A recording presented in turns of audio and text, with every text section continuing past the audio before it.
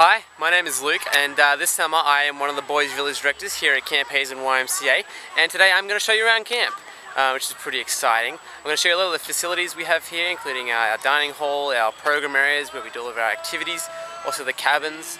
Now here at camp we have two different types of camp. You can come to resident camp, where you stay overnight, either for 1 or 2 weeks, or you can come to day camp, where you just come through the day, go home and sleep at home in the evenings. But a lot of the facilities are used by both sets of campers, so let's get into it. So I thought we'd start with our dining hall, which is the building just behind me. This is where we eat all of our meals here at camp. Now in resident camp we eat breakfast at 8:15, we eat lunch at 12:45 and dinner at 6, and if you're in day camp you have lunch at 11:30. So let's head on in and check it out.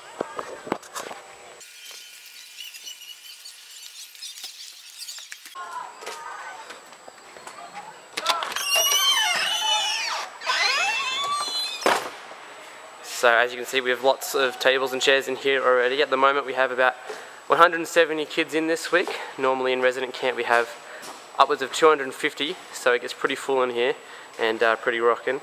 In day camp we have about 120 kids in a full session, so they also eat their lunch in here, as I said. Now it's a pretty impressive building with all these flags, and the way we eat meals here at camp is at these round tables we have one cabin, and one member from the cabin will be nominated as the waiter for each day, and during the meal they'll head up to the window up here that leads into the kitchen to get their food and bring it back to share it around at the table.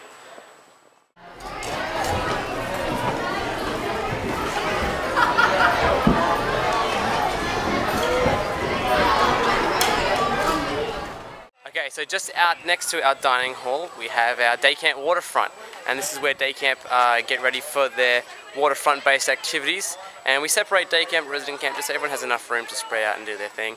And it's pretty cool. As you can see, there's a few groups in at the moment, as well as our lifeguards on duty.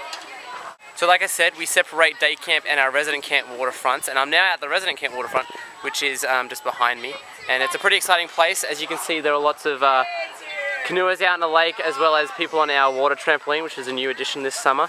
We also do a lot of sailing. As you can see, the sailing class is heading out right now. We also check in here at the bodyboard. We use the bodyboard system to ensure that we know who's in the waterfront at all times. And also right next to our waterfront we have our firing. This is where we do our campfire programs at the start and end of each session. And it's a good chance for the kids to get up and perform in front of everybody, or just to sing a song. Head, shoulders, knees, and pick it up, scoop, cut, around the world. Head, shoulders, knees, and pick it up, scoop, cut, around the world. Head, shoulders, knees, and pick it up, scoop, cut, around the world. Now, we do have in resident camp 5 different program areas. We have the water sports, we have land sports, outdoor pursuits, creative arts, and quest. So I'll show you where all of those locations meet and some of the activities that you can do in those areas. But next I think we'll head to the girls' village and I'll show you where the cabins are located. So now I'm in the girls' village. This is where the girls stay if they come into resident camp. Now in both of the villages we have 13 cabins each. Now all of these cabins in the GV have a bathroom in them, but only 5 of them have showers. The rest of the girls who live in cabins that don't have showers shower here in Mosequa Longhouse. So there's a shower house attached to the end of it, which is pretty neat. And I figured we'd jump on into cabin 12 and just take a look at what it looks like inside one of our cabins.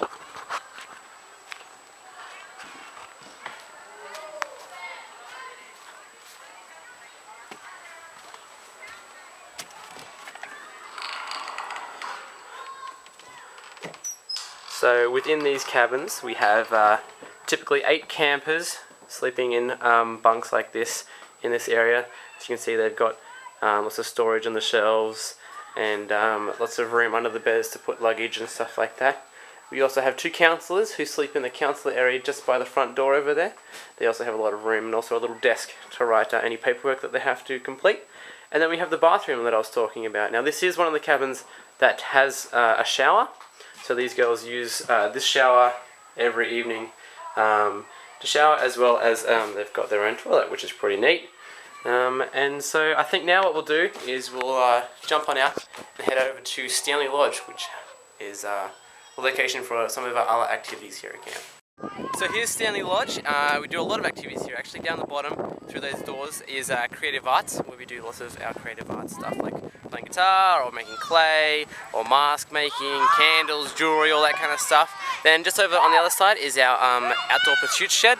This is where kids meet if they're going to do climbing, mountain biking, fishing, all those kinds of fun things. So I think we'll jump on into the CA and have a look at what it's like in there.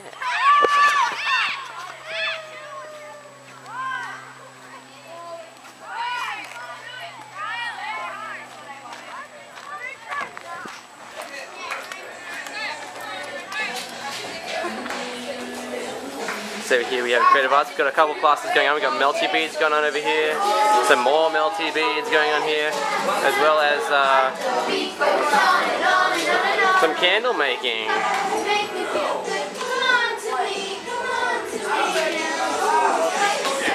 So just to the side of Stanley Lodge is the entrance to our boys' village. Now our boys' village, like I said, like the girls, has 13 cabins in it. Now these bottom 3 cabins are where our younger boys live, and they all have bathrooms in them, no showers. But the cabins up the top of the hill, up the stairs behind me, that's where our older boys live, and they don't actually have bathrooms in them. They use a bathhouse that is up the hill. So we won't jump in them. They're pretty much identical to the other cabin we checked out. But right next to us here is what we call the Quest Rock, and this is where campers meet for Quest, which is one of their activity programs in resident camp, and they complete this activity as a cabin group, and lots of team building stuff as well as other fun adventure stuff. So one of the great things about Camp Hazen is that everything is nice and close together. So here, as you can see, we've got the soccer field behind me. We've got a soccer class going on right now, and we just came from the boys' village, which is just over there. Then we've got Stanley Lodge, where CA and OP are. We've got the girls' village, where we came from, just over there. Cabin 12's back there. We also got our basketball court and our kickball, baseball field. Then we've also came from our waterfront, and then the dining hall is just over the mounds over there. And then I think we'll head over this direction and check out our climbing wall, which is one of the activities that you can do in day camp or in outdoor pursuits if you come to resident camp. So here's our climbing wall. Like I said, it's one of the activities that you could do in outdoor pursuits or day camp. It's a really cool feature. A lot of the kids really like it. We've got a few different routes all the way up the top, and we've got an overhang on the other side, which is pretty sweet. Right next to our climbing wall, we also have our health lodge, which is where our nurses operate out from during the summer months, and where kids come if they've got any injuries or if they take medications or anything like that. Now just over this way we have our land sports shed. This is our 5th and final program area in resident camp, and this is where all of the land sports like basketball, soccer, archery, skate park, that's where the kids come to meet and head off to their various locations. This is also where our crosswalk is located. So there's actually a road that goes right through camp, and we have facilities on both sides of the road, and so to get across to the other side we have to cross at the crosswalk, which we'll head over right now.